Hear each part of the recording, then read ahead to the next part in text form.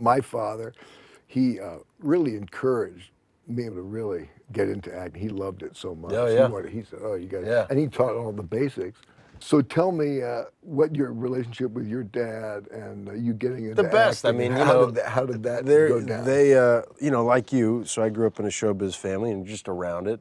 So there was just a language like at the dinner table, whereas my friends whose parents were doctors, and I guess at the dinner table you'd talk about the surgery of the day. It's like my dad would come home from the set of whatever guest star he was doing that day, and he'd say, "Yeah, and we did that scene, and did you see the new Pacino film?" You know, so it was just you were sitting around talking about it all the time. So I processed a lot of it that way, and they couldn't have been more supportive. And I think it's just the blessing of growing up in. We grew up in LA, and we grew up in a town where this was done and totally normal and a part of life.